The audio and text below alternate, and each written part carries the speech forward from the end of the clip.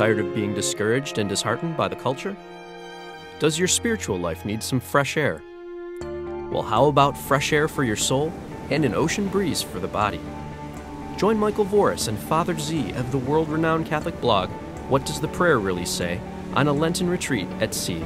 This 7-day trip is the perfect opportunity for couples and singles to strengthen their faith and clear their minds. Find out more by clicking on the attached link or call 805-526-6565. Also, be sure to check out our Facebook event page, where those who already signed up can introduce themselves.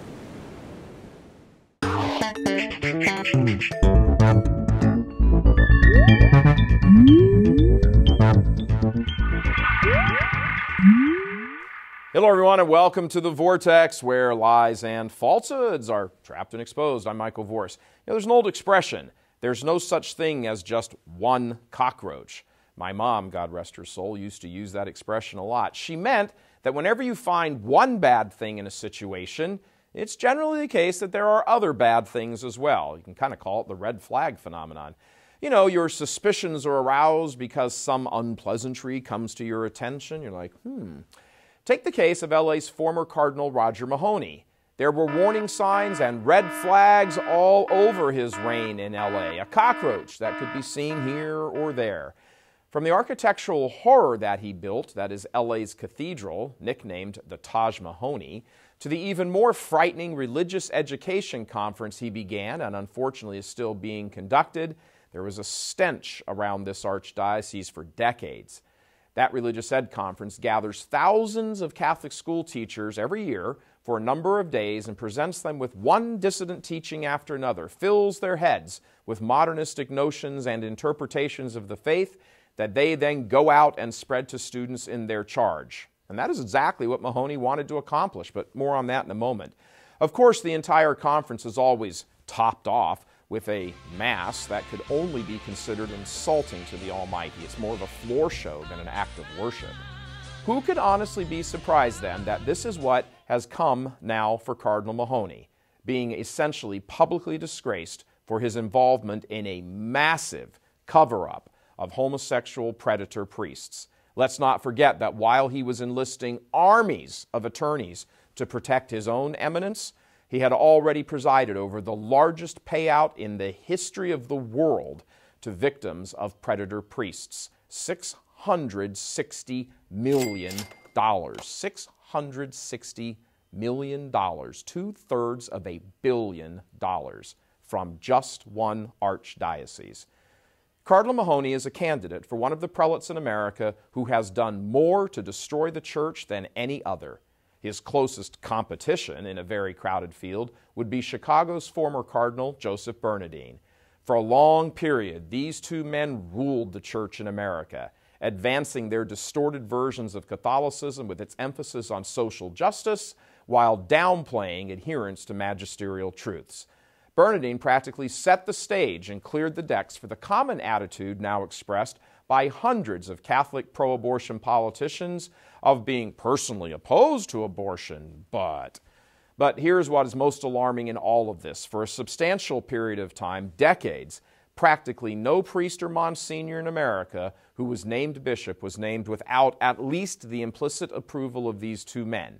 And in many cases, they were elevated to bishop with the hardline backing of these two. And when it comes to promoting people, well, who are you most likely to promote? Well, of course, people who see the world like you do. They share your same worldview, most likely your temperament. In the case of theology, your same opinions, most likely the same management style. This is just all human nature. You are not going to press hard for someone you don't either like or agree with to be promoted, at least not generally. So it begins to take your breath away when you stop and realize that these two men sat atop the church in America for decades, pushing their agendas and promoting loads of clerics and hiring tons of lay people who agreed with their watered-down Catholicism. They unleashed a spiritual terror on the church, far greater in its destructive power than even the homosexual clergy sex abuse crisis, although that was one cockroach that could have easily been an indicator that somewhere there was a larger nest of them.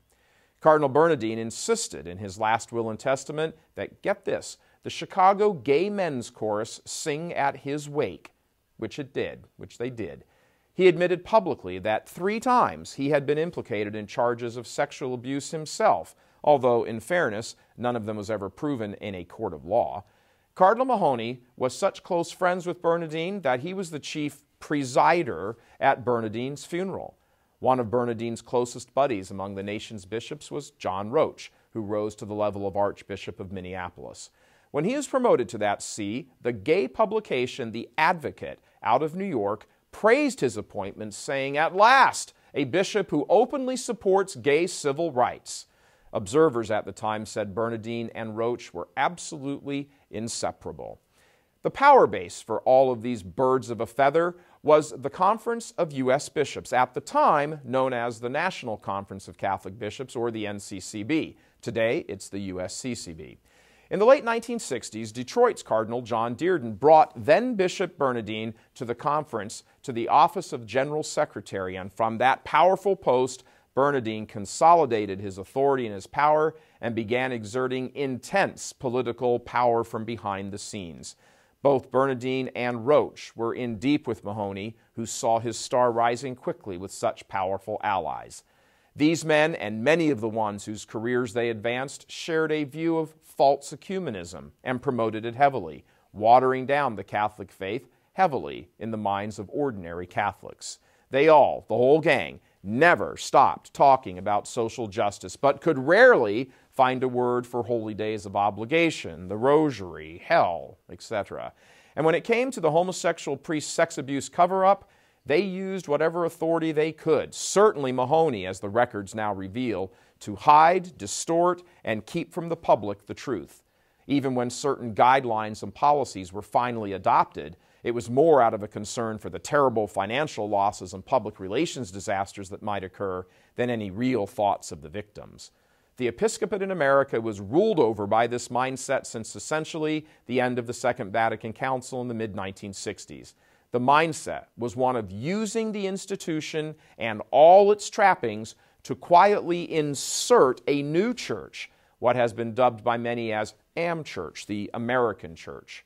Cardinal Mahony in particular was masterful at this, not only in his own right, but also in the various appointments and hires he made, many of whom are still around today and active and far from retirement, who share the Mahony mindset.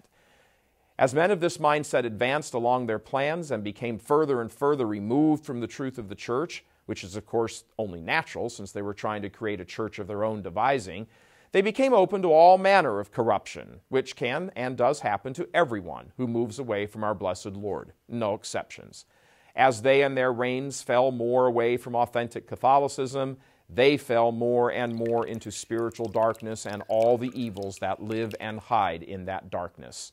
A morally bankrupt approach to hundreds of sexual abuse victims, a cathedral that is nothing less than hideous, a $660 million settlement payout that may be only the beginning when Mahony thought it was the end, an annual religious education conference designed to instill Am-Church into the minds of thousands of teachers so they could in turn then go out and corrupt younger minds in their charge, a clergy peppered with homosexuals, a primetime battle with Mother Angelica and her EWTN network over his tired heterodoxy, a battle which, by the way, Mahony eventually won by forcing her to resign and no longer have any involvement. Many say EWTN has never been the same since Mother left. It's also a little shocking that Mahony was one of the loudest voices calling for the head of Boston's Cardinal Bernard Law for his covering up of homosexually abusive clergy when Mahony was doing the exact same thing on the Pacific Coast. But Law represented a more orthodox approach to the faith, at least on paper, and he became fair game, therefore, for the heterodox like Mahony to throw overboard. This is the legacy of Cardinal Roger Mahony in Los Angeles and his 26-year reign. There's never just one cockroach. But there's another saying that is even more relevant because while all those things happened in the past, still present are those clerics and lay people in Los Angeles and all around the country that share their same stripes, from Bernardine to Roach and the hundreds that they all heavily promoted. While there's never just one cockroach, it's just as true that birds of a feather flock together. it would be unwise to presume that the church in America will settle into an era of peace and stability until these past horrors are owned up to, and most especially that people be vigilant about the allies and underlings that all these men promoted. Lord Jesus, save your people. God love you. I'm Michael Voris. Sick of TV and its cultural rot? Tune in to churchmilitant.tv and become a premium subscriber, where you will get access to fresh shows with solid church doctrine. As a premium subscriber, you'll get hundreds of hours of programming, which includes investigative shows, catechesis, apologetics, church history lessons, and a lot more. What are you waiting for? Forget the bad television and dive into the riches of the Catholic faith for only $10 a month.